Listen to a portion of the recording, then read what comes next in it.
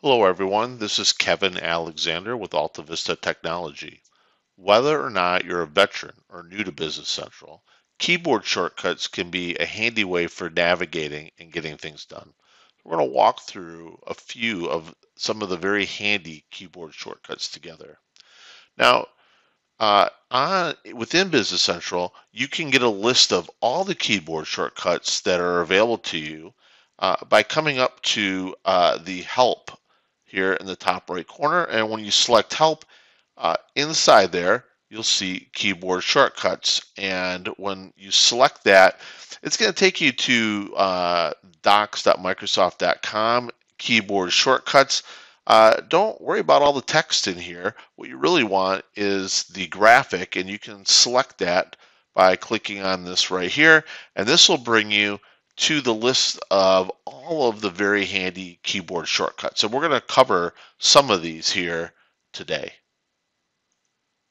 The first shortcut we're going to cover is how to reach My Settings. And you can do that by selecting the Alt and T, selecting Alt and T there, and that will open up My Settings. And this should look really familiar. This is where you can change your role center, what company you're logged into, system date that you're working with, etc. Okay. Next, we're going to look at how to access the search function. And that's normally when you click on the magnifying glass up here. And actually, it's known as Tell Me in the documentation. And you can reach that with your keyboard simply by hitting Alt and Q together. There, let's hit Alt and Q, and that will bring down the Tell Me function. So here, if we were to type in chart of accounts as an example, just like you're been used to doing with the search, but without having to use the mouse there. Okay, so let's take a look next at how to reach the help function inside of Business Central. So we can do that again with our keyboard combination of Control and F1, and that will open up Help over here. And now I can do a search. We'll type chart of accounts. Oops. And if we would do a search there, now I'm going to get some search results for working with the chart of accounts. So a quick way of getting into our search function. Next, let's take a look at one of my favorite functions, and that's how to copy when you're working inside of lists, how to copy text when you have a lot of repetitive entry. I've gone and opened up a general journal that I've already started to build. And when I come into here and you start to tab through it, I can copy the value of the cell directly above it by just hitting F8 on the keyboard. So if the cells, if I'm going to be doing a lot of entry that's repetitive, I can copy the data in the cell directly above it. And that works with all types of values. So it's one of my favorite. It's really quick to copy data. So next, let's look at how we can toggle fact boxes on any of the screens that we're on. So here I'm on a customer card, and I can toggle that fact box by using Alt and F2, and that will open or close and open the fact boxes on the right hand side. So when I want a little more real estate to work with, I can turn that off, or I should say close that. Next, let's look at how we can pop out a page. So we may want to pop out a page where I want to have multiple windows open at the same time. So here on our customer card, again, the same customer card that we were working with, uh, there's the pop-out icon here in the top right corner. So you may have used that previously, right, to kind of pop out another page and lay pages side by side for working with. But we can do the same thing with our keyboard. So we'll go ahead back and I'll open up that customer card again.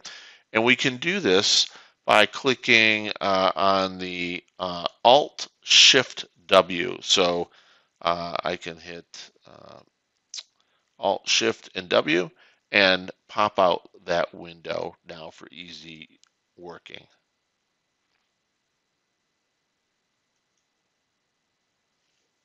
Sometimes when we're working with windows, we want to be able to expand the window, give us the widest page possible, or maybe we want to slim that page down. Now, just like the pop out, that can be done with the arrow here, and we can click on that to go wide, or again, to kind of slim that up. And to do that with our keyboard, we can use on our keyboard Control and F12, and that will expand the window for us or shrink that window back. Next, if you've ever had to toggle through a set of records, a lot of times you'll do that on screen using the arrows.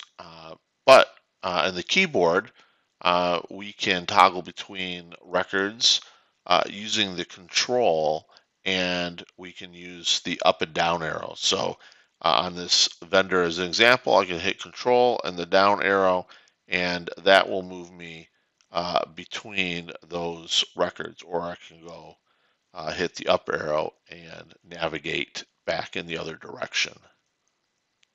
Now we can switch and we can also, for a field, look at the tooltip on a field, or for a drop down, have the drop down list appear for us to make a selection. Using the arrow keys up and down, before we're using the control key, here we can use the alt key. And if we go into the name field here, as an example, and I do an alt up arrow, I get the tooltip for that particular field. So what that field is designed for. So it doesn't matter which field we're in, we'll end up getting the tooltip. Now, if I happen to be in a field that has a option set in it, so we'll just scroll down here and I'll just click in the tax category field just to demonstrate that. If I use the alt and down arrow, now I'll be presented with that list, and in there, right, I can navigate and select that option that I'd like and click enter, and enter that data into that field. So quick way of picking up tooltips and being able to select from a drop-down list. Now, a couple items with working with lists, right? We've all discovered that lists are really powerful in Business Central, and we spend a lot of time working in those. And so if I'm on a list, there's a few keyboard shortcuts that you may find helpful. I want to filter to a specific value. So if I click in on a line in a cell here, and I select our Alt F3, it'll filter to a specific value for me. So there's, and then to clear that, we can go ahead and use the Control Alt Shift F3. So combination of all those, and that will clear the value and give me my full list set back. And then maybe we want to sort by a specific column, and we can do that with Alt F7. So I'll go ahead and I'll just click in the unit cost field here, and we'll use the Alt and F7, and now I can sort based on that specific field. So I hope you found some of these keyboard shortcuts useful. And we'll see you again soon with another Business Central video. In the meantime, please contact us if you'd like to learn more about Business Central. And if you liked the video, please hit the thumbs up. And if it's your first time with us, click that subscribe button to stay current on all our content. And as always, thanks for watching, and I hope to see you in the next video.